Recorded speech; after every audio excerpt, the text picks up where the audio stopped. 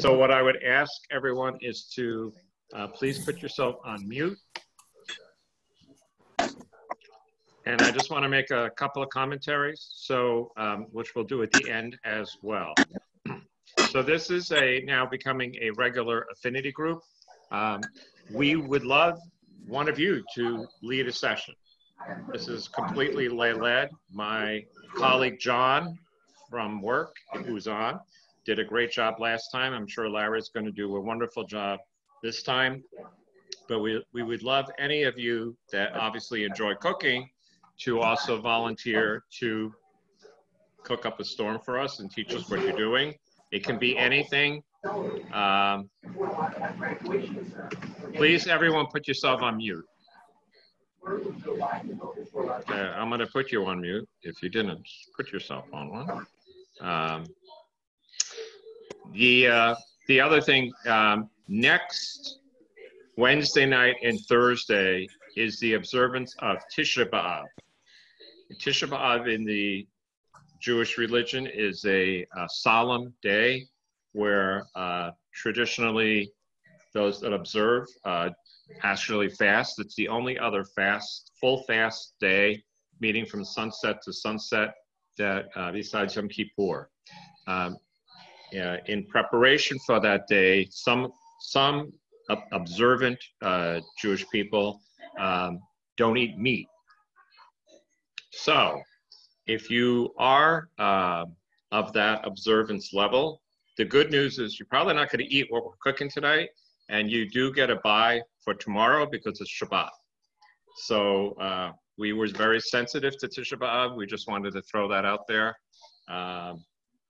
in case that was of interest to you. Okay, so I think Larry is ready to go. Thank you very much. And again, if you are interested in leading one of these, please, please, please let me know, and we'll sign you up for next time. So without any further ado, Laryy Klioze. Danny, yes, Elliot. We need a commercial for the Federation. Okay, Elliot. So first off, everybody, as Danny said, thank you all for coming. We're very excited about these affinity groups. There's a lot of interest in cooking, so this will be far from not the last. This is proudly being presented by the Federation Jewish Men's Clubs. Most of the people here, I think, know who we are. I'm trying to look and see if there's anybody here I don't think is part of the Federation. This is a big effort that we're trying to do to engage more guys from all over, even if they're not necessarily affiliated with a club or even a synagogue. We think people's interested in doing it, so we're very proud of what's happening in the Federation. You know, this is the premier movement in terms of trying to engage Jewish guys in Jewish life. So thank you all for coming. And one other thing to say with Danny is that we have your names, we have your email, so you're going to get notified for the next session. But please consider to invite your friends who like cooking to the next session. We don't know your friends, you know your friends. Okay? All right, so bon appetit.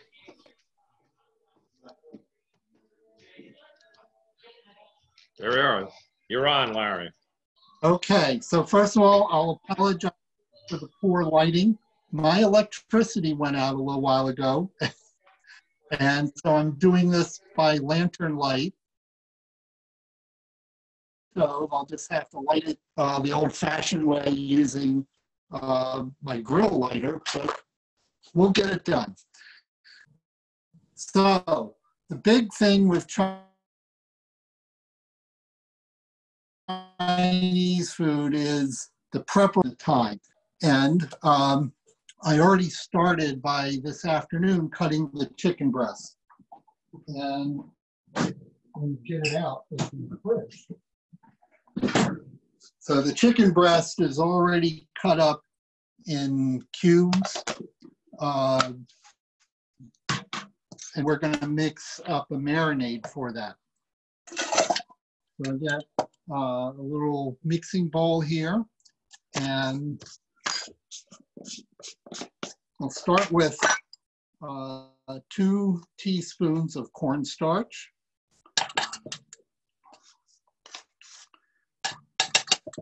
And I will, as a side line, I'll mention that all the ingredients here are kosher. They all have textures on them, and you know, there are kosher versions of them available in stores. I personally do a lot of my Chinese food supply shopping at a H Mart, which is a Korean store, but they're Asian food stores, and even the regular grocery stores have a lot of Asian products. Next is 2 tablespoons of soy sauce.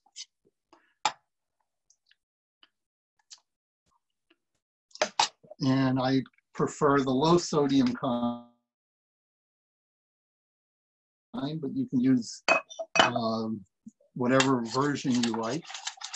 You mix that up, and I'll try and show it to you. I use the spoon to kind of press against all the cornstarch and get it to dissolve.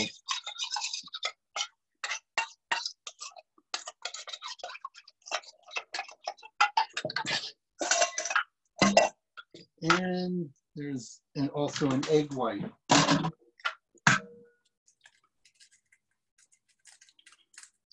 And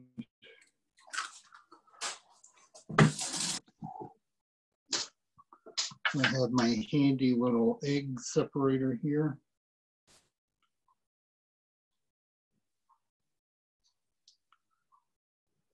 And unfortunately, I don't have anything to do with the egg yolk right now, but if I did, if I was doing another recipe that required egg yolks, I would save it and use it for that. But I don't like to save opened raw eggs for a long time in the refrigerator. So like anything more than a day, I don't do. Which usually means I'm not saving it. So mix that all together and goes onto the chicken breast.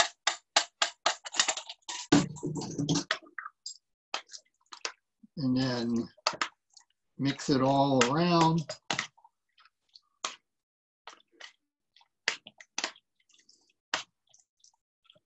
And that's going to sit there and marinate while we're doing everything else.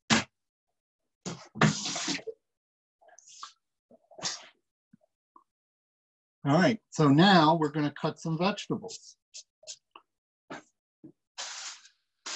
And I tried to make this recipe kind of generic, so I didn't really specify any specific vegetables. It's what you have available, what you like.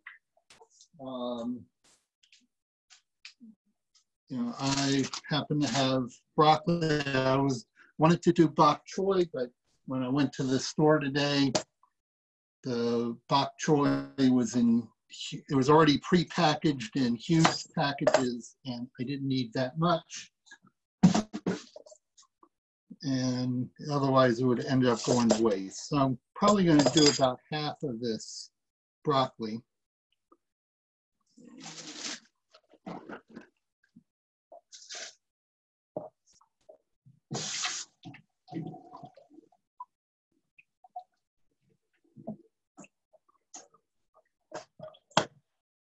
And let's see if I can show you what I'm doing here. Does that work? I think it does. All right, so I'm just chopping up the broccoli into small pieces.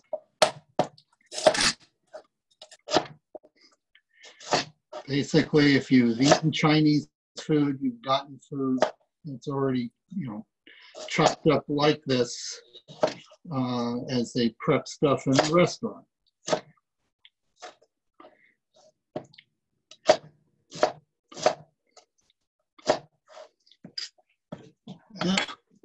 This one tried to get away.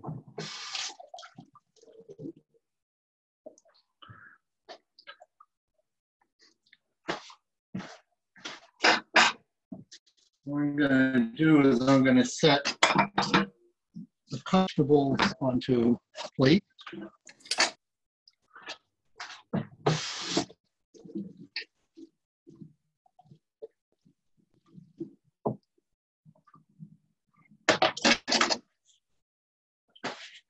And I'm gonna cut a red bell pepper. Little trick I learned in getting the seeds out. You can punch the stem in and kind of pull it out. And you kind of smack it around. And all the seeds on the inside pretty much come out.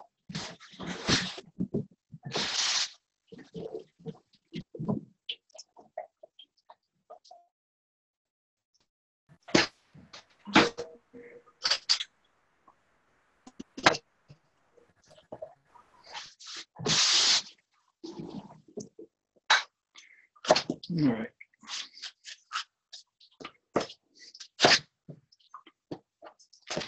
Getting rid of the ribs on the inside.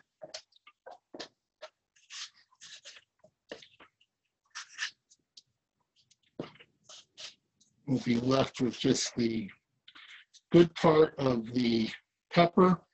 There's, I say the good part, the good looking part. The other stuff tastes fine, and you can certainly eat it, and actually usually I do, but it doesn't look as nice.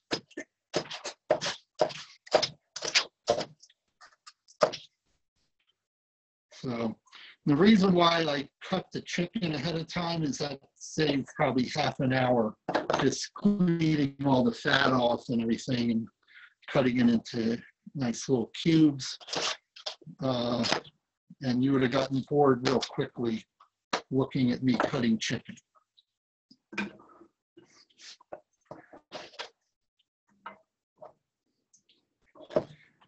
All right.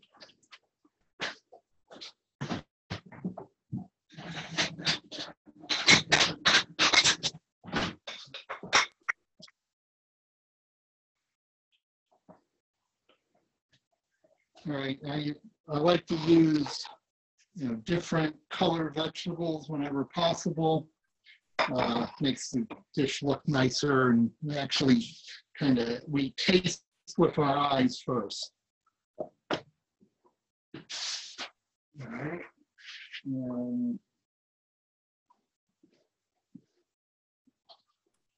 Next, we're going to throw some scallions in there.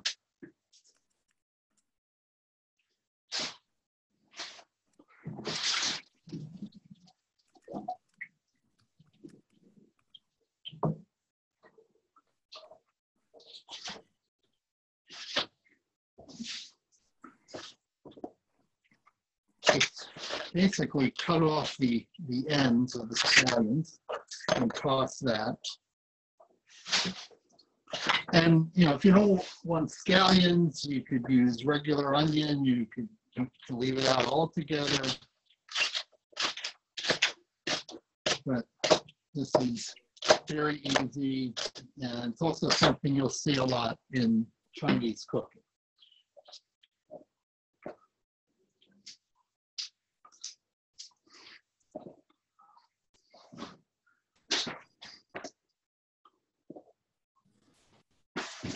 All right. Next, garlic. I like to get the garlic cloves already peeled. Saves a little bit of effort. It's not a big deal if you have to peel some garlic. The way I like to chop up garlic is take the clove, smash it with the side of the knife, and then chop it up, finely. And hey, Larry, yeah, yes? Yes. I have a couple of questions while you're doing this. Sure. Please ask Larry if we use a full bunch of scallions. I just used half a bunch. It really, it depends on what you're cooking and, how much you want. Okay. You might want one If you might want a dish with just chicken and scallions. I've had stuff like that in a restaurant before, and it's delicious. The other question I have is, what kind of oil are you using? I was going to get to that, but I can answer it now. I am going to use peanut oil. That's what I prefer to use when doing Chinese cooking. That's what most of the Chinese restaurants use. But you can use pretty much any kind of oil, cooking oil that has a high smoke point, because you're going to have to heat the oil really high and or to a high temperature. And you want it to just start to smoke, and that's when you know when it's ready to cook. And I was actually, I'll show you, I was low on peanut oil, and I was looking for the past couple of weeks for peanut oil, and I couldn't find it in any of the stores I was going into, and I was starting to wonder if peanut oil was like the new toilet paper, if maybe people were hoarding it. But last night I finally found it, so I have a whole bottle of peanut oil in reserve. But you could use corn oil, vegetable oil, canola oil. I don't think I would use olive oil, or certainly not extra virgin olive oil. You don't want something that's going to impart a lot of flavor, itself.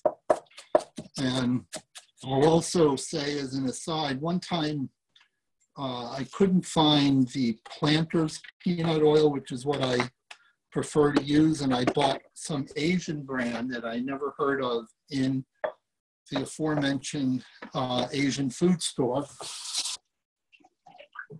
And it had like a very strong peanutty flavor, which I didn't like. So,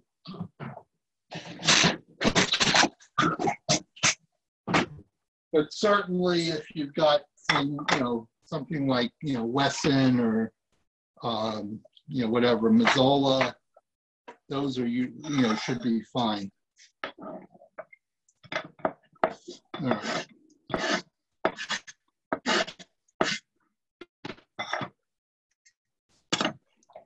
Oh, I thought of one other vegetable to add.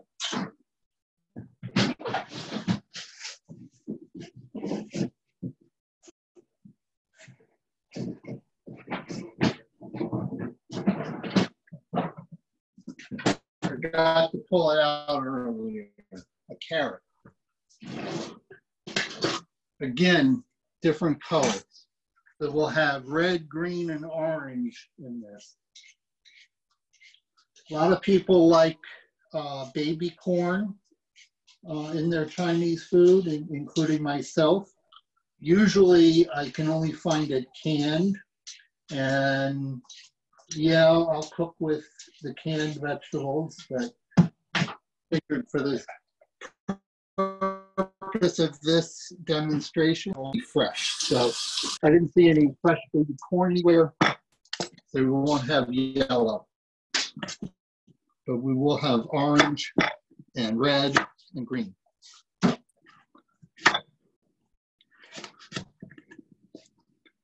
So I'm just going to cut the orange into the carrot into strips, thin strips. Whole idea with cutting the vegetables into small pieces is so that it will cook quickly. Again, I'll say 90% of Chinese food cooking is the preparation before you start cooking.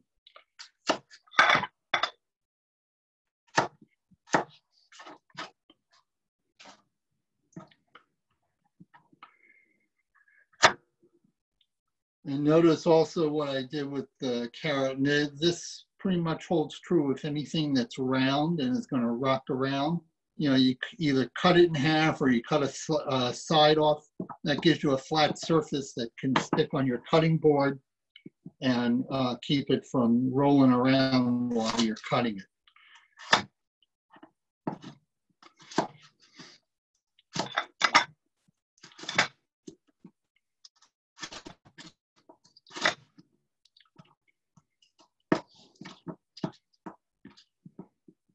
And I'm also using a chef knife, which is one of my favorites. It's good for, cutting vegetables like this.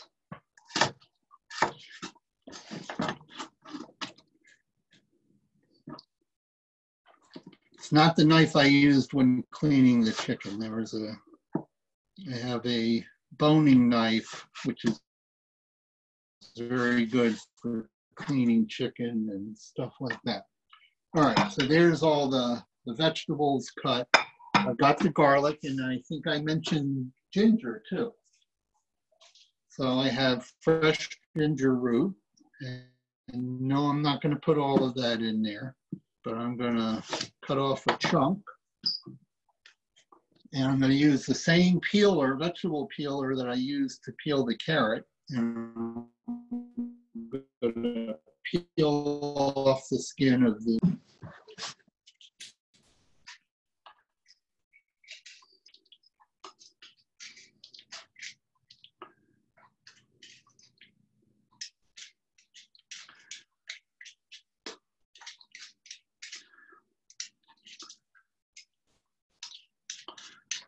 And I don't know if anybody's interested in how I got started cooking Chinese food, but obviously being Jewish, we like Chinese food. I think there's a genetic predisposition to that. But in college, I started cooking a lot of Chinese food with my roommates, and gradually evolved into started with cooking from like some of the pre-prepared mixes where they provided the sauce and the vegetable and you added meat. And, then I bought some Chinese cookbooks and started working with them. And now I pretty much just wing it. So kind of like with the garlic, you can take chunks of the peeled chunks of ginger and smush them down. And another option for garlic and ginger, anything else like that, is a device called a garlic press, which I also use sometimes. And basically you stick the garlic or ginger, whatever, and then you press it through there. Larry, we have a question for you. Where did you get the fresh baby corn? And if I do not have fresh ginger, how much powder should I use? Fresh baby corn, as I said, I didn't get any today. But, I see it sometimes in produce sections of big grocery stores here in New Jersey. In my area are Stop and Shop and ShopRite. And I know I've seen them in Stop and Shop before. I'm not sure if I've ever seen it in ShopRite. There's also Acme and there's Whole Foods. What is it? Some of the newer places, or the newer to the area places, are like Aldi and Lidl.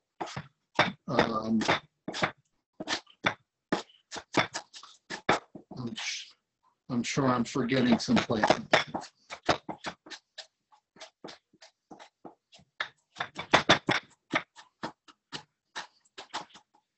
You might have, the best bet might be, a good-sized Asian food store. And how much? I don't know. I don't think I've ever cooked with ginger powder. Now, ginger and or garlic, for that matter, and really all these ingredients, you can adjust all these things to taste. I don't always use ginger. I think I pretty much always use garlic. My mother of blessed memory, she never met a garlic clove she didn't like. So my philosophy is, if you think you have enough garlic cloves, add another. Anyway, the garlic and ginger are chopped. I don't know if there are any other questions along those lines, but I think we're about ready to cook. Oh, and before we got started on all this, I cooked rice and it's sitting there on the stove. It's cooked and the lid's on and it's, you know, staying warm. So just by virtue of keeping the lid on, it will stay warm long enough for what we're doing. If you have a rice cooker, you know, you can have it set ahead of time and it will keep warm for you. And, you know, that's what it's designed to do. That's what pretty much all the Chinese restaurants have.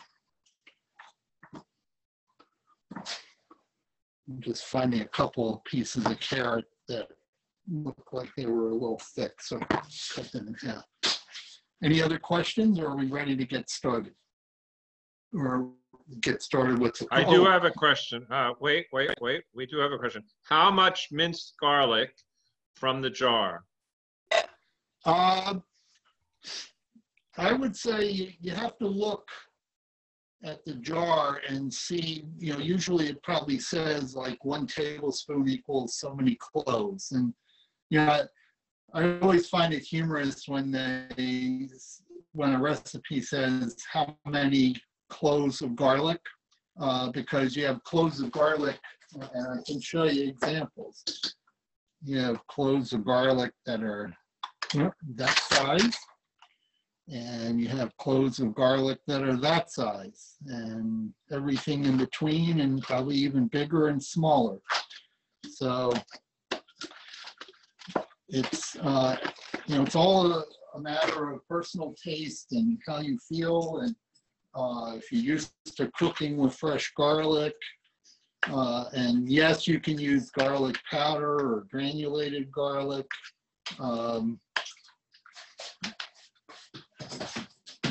You know, it's, and in a pinch, I will do that. Okay, now, before we start cooking, I should do the seasonings. Let me get this out of the way.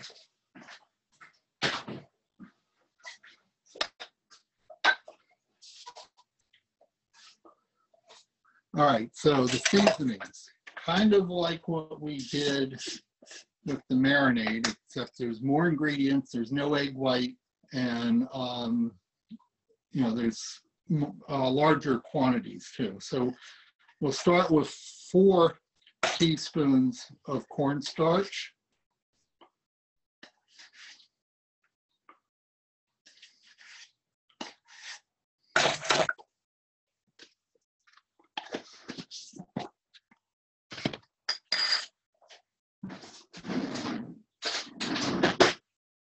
And now we'll do 4 tablespoons of soy sauce.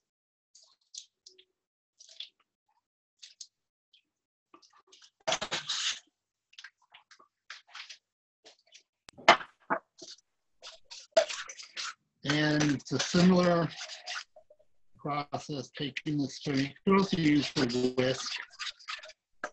I find the spoon works fine. You just kind of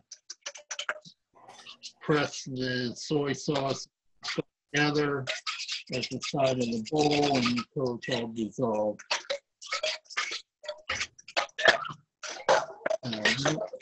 Then it's 2 tablespoons of rice vinegar. And yeah, if you don't have rice vinegar, you can use regular vinegar.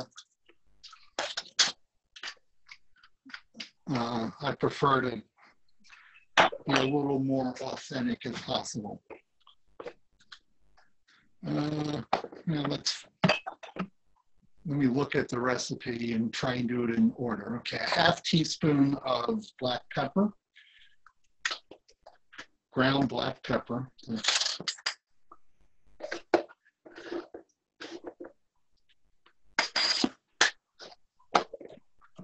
And let's see, okay, so They say a tablespoon of sugar. You can substitute honey. You can substitute agave syrup or agave nectar, which is what I use. Agave nectar is a little more sweet than sugar, and the equivalent amount of sugar. So it's about, I'd say about 3/4 of a tablespoon.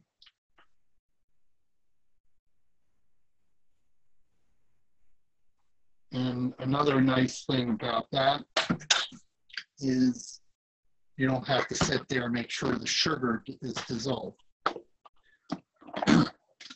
And sesame oil. Sesame oil provides like a nice flavor. I say put in a tablespoon. There was a typo in the recipe. I apologize for that. It says 2 tablespoons. It's really 1 tablespoon. But hopefully you figured that out. So 1 tablespoon of sesame oil. And there's the seasoning.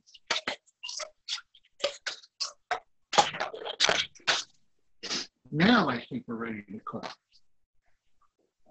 Okay. What did I call for? I think it was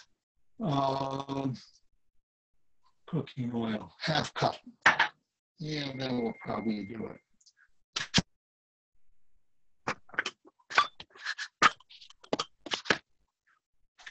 Okay, so I'm going to do 1/2 cup of oil.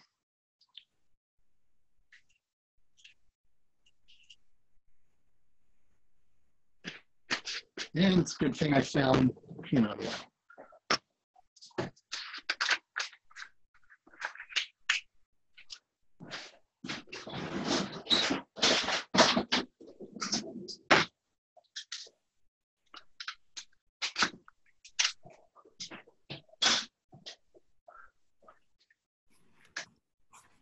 And go through, open up, unseal the peanut oil.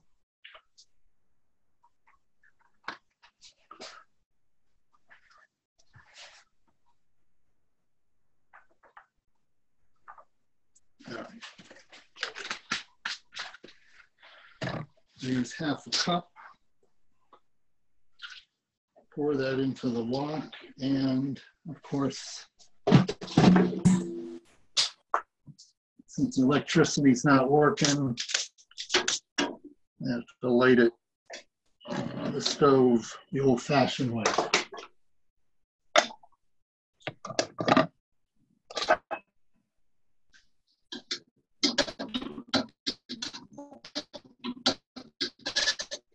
Chinese cooking. All right, and Yeah. I'm going to take a couple dried chili peppers and stick them into the oil as it's heating up. And that's a very personal thing. Some people want a lot of spice, some people want a little spice, some people want no spice. What I'm doing by putting 2 peppers in will provide what I think is a little spice. Dad.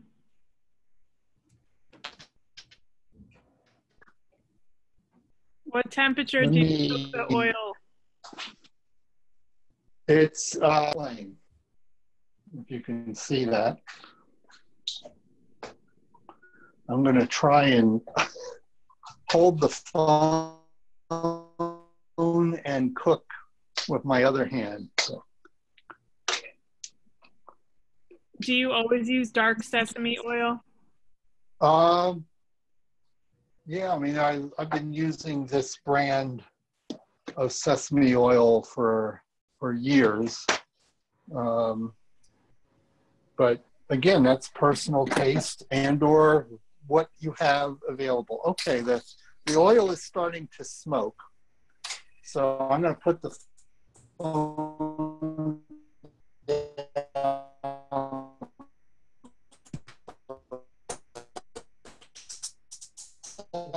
chicken.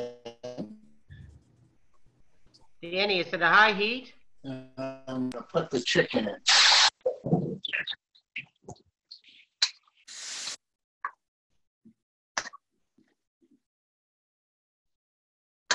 And what I ended up with was really like about 2 pounds, maybe a little over 2 pounds of chicken breast. So this is a lot of chicken. You know, can't if you're getting a wok, I would say you can cook a small amount in a large wok, but you can't cook a large amount in a small wok.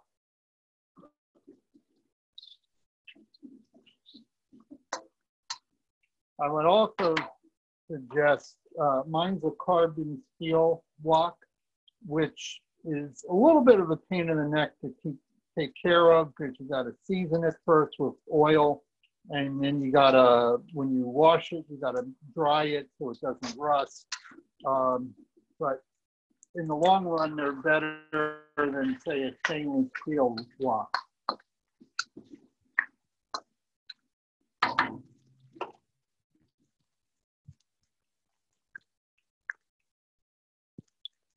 All right, so while the chicken is cooking, I'm going to add the garlic and ginger.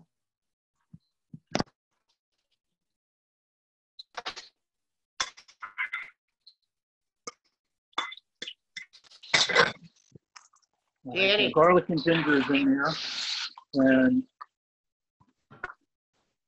you know, I keep stirring that around. Was there a question there? Yes. The oil has to smoke? It should, just a little bit. It was starting to smoke when I put the chicken in.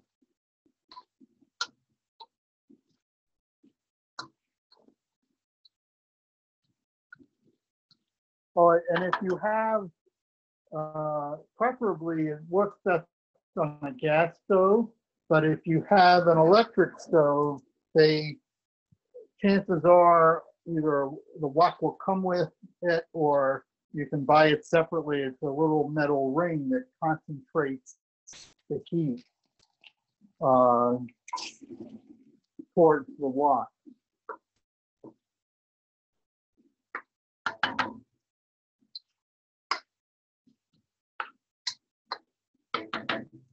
And I'd also suggest that if you get a wok that you make sure it has wooden, you know, to be wearing mitts or something.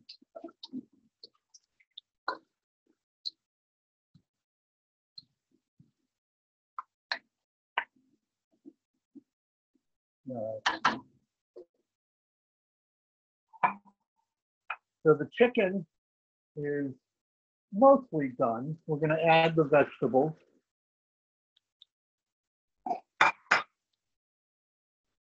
And there's different ways to do this too. Sometimes I cook the vegetables part way and then take them out, put them on a plate, and then cook the chicken. And then towards the end, add the vegetables back in. But typically, the vegetables don't take long. That's part of the idea of cutting them into small pieces.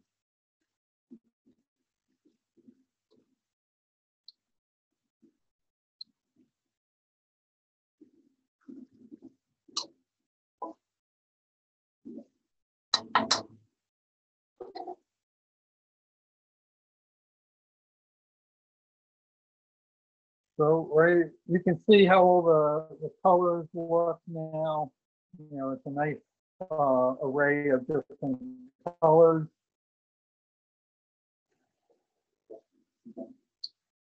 Will end up being very appetizing.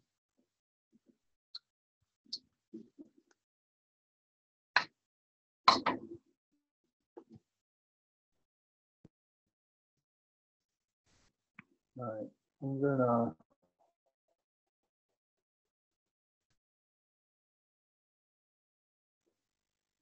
turn the camera back around so I can prop the phone up. And also, talking about spice for a moment, as you saw, I put in dried chilies. There's things like, hot oil, sriracha, various Asian hot sauces that you can put in during the cooking process. Or you can leave it all out if you don't want it to be spicy. So now I take the seasonings, I give it a stir just to make sure everything's all mixed up, and if you're using sugar, make sure it's all dissolved. And then I just pour it in.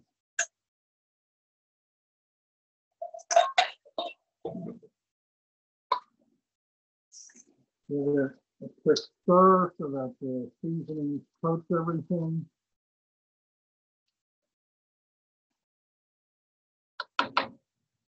Then turn off the flame. And we're done.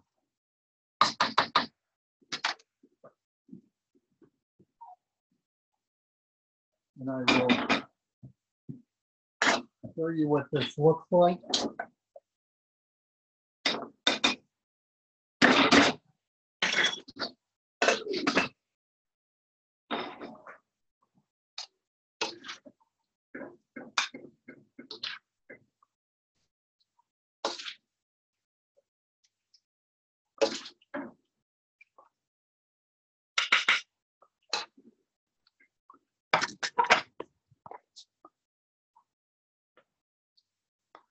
There it is.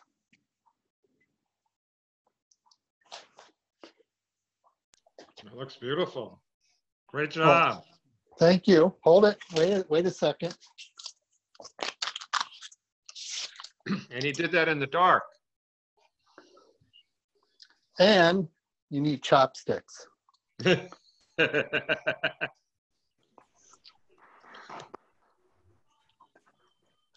You're getting accolades. Someone just said he could eat that right now. I am. Oh.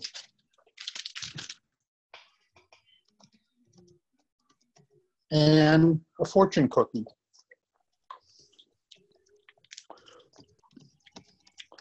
Any other questions?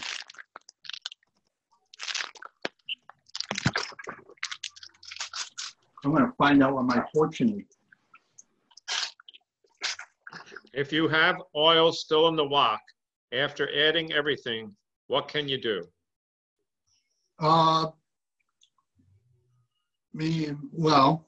Generally speaking, it will end up getting mixed in with the food. So if you have too much, you'll end up with like oil and. Never been able to. Yeah. Yeah, you could take. If you're trying to just get rid of the oil without, the sauce and vegetables and chicken, whatever. I guess you could take a paper towel and kind of roll it up and try and soak up the oil, but I wouldn't do that while the flame is on. Yeah, or else you'll be like how you are right now. Yeah. Is the recipe available?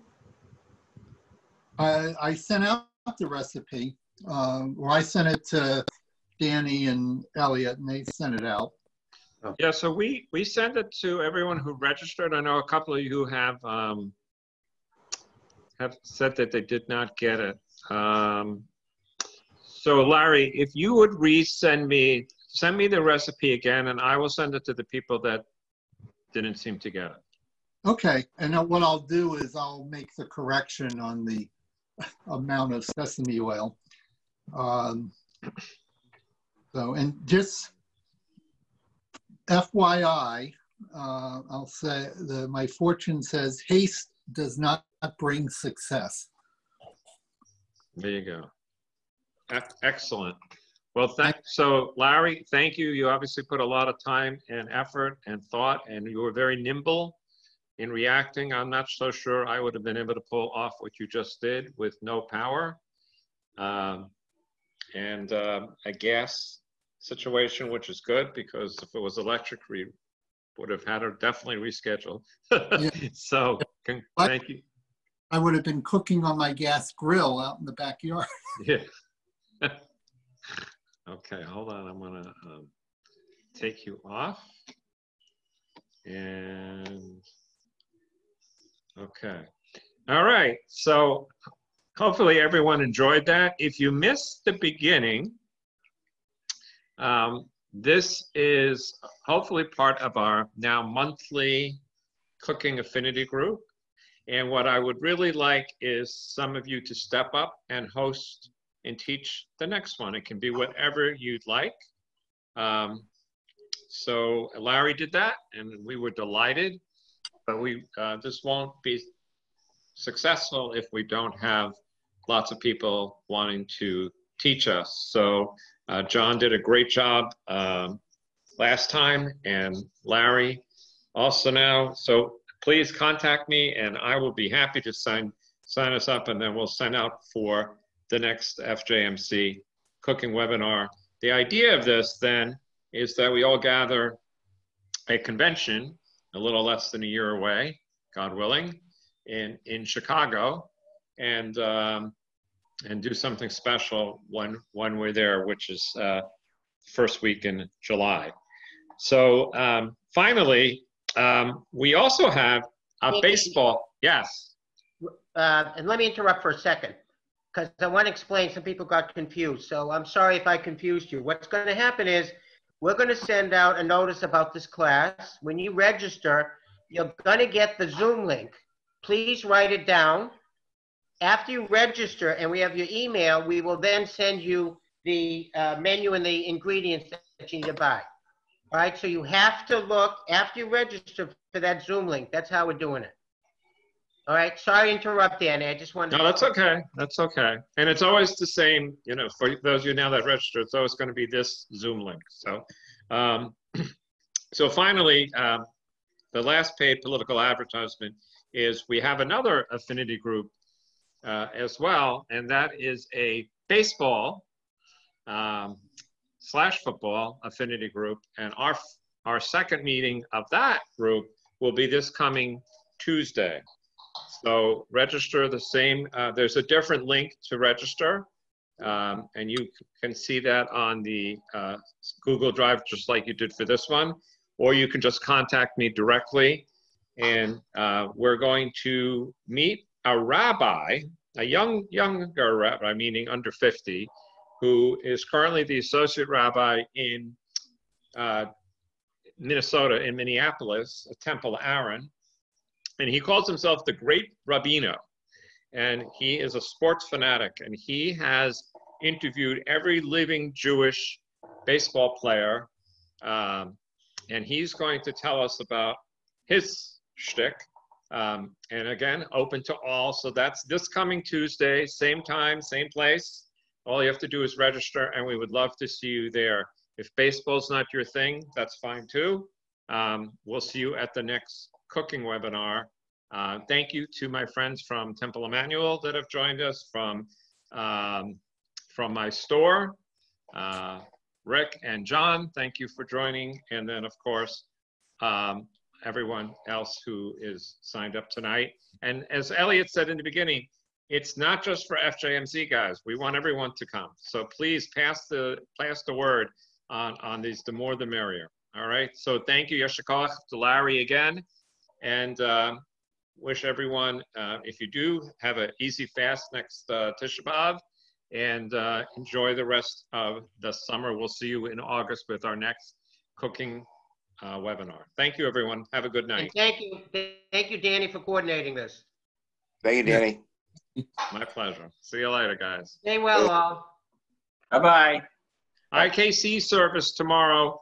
Oh, by the way, very special personal friend of mine is leading the Friday late afternoon International Kiddush Club service, and his name is Cantor Zach Mondro. So if you know Zach, you know who I'm talking about. If you don't want to miss it. You don't want to miss this. You can sign on at 5 o'clock or 5:30. If you need the link, contact me and you'll have a great time. Zach's becoming a very good friend and he's a hoot. So see you everyone. Take care.